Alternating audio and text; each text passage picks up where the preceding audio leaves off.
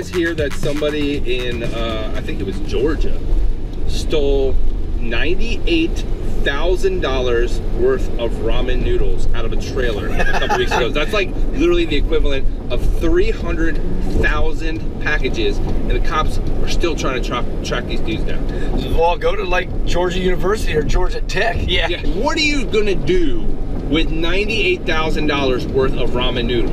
Eat like a king? Is there a black market for that? That's what I'm wondering. Like, is it like the hey man, I got 4 for $1? Aren't they like? Yo, I got the chicken flavor and I got the teriyaki, 2 for 1. First of all, it's not even that good. That's what I'm saying. And like ramen noodles? Yeah. Oh, get dude. Get out of my car. Get out of my car. Get out.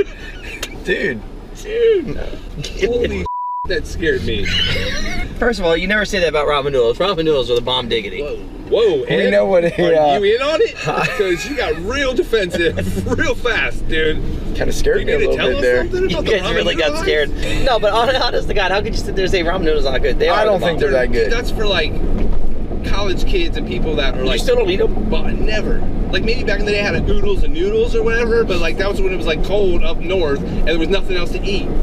Well, we know what Ed would do with $98,000 worth of ramen noodles. He has them in his car. Stack them up. No, that's not bad. But what do you do with all that, though? Seriously. Well, that's a lot. I mean, that is a lot. What do you do with it?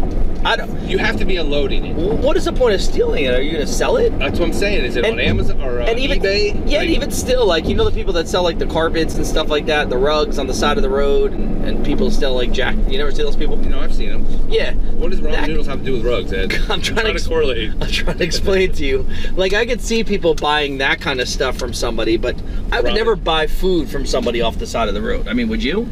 No, and that would look suspect if you saw a dude on the side of the road next to the rug man with like ramen noodles. I got boxes of bags. No, dude. It's like a one-stop shop. We get you a nice house rug and we get you some ramen noodles.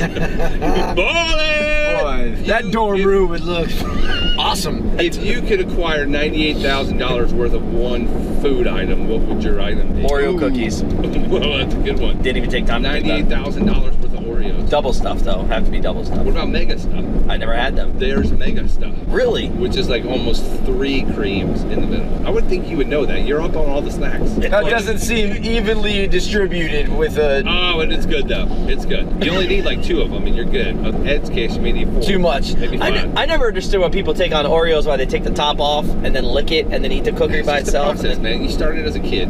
Anyways, what would yours be, Ed or Kevin?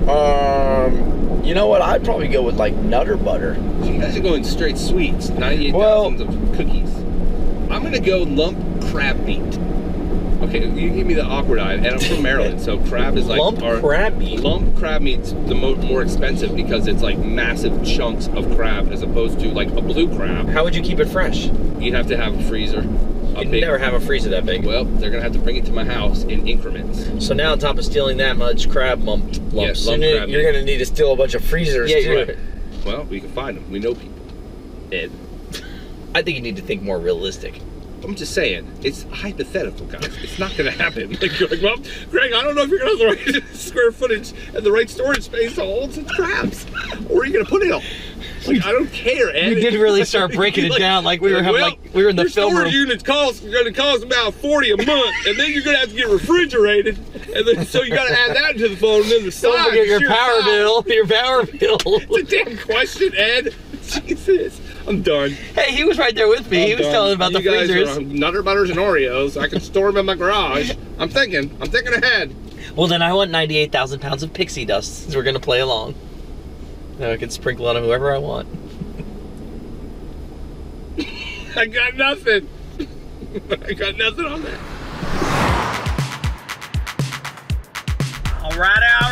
Here's the deal. If you like the video, if you like any of our videos, even if you don't like our videos, go ahead and subscribe on YouTube right now. Go ahead and like us on Facebook. Follow us anywhere else. We're on social media.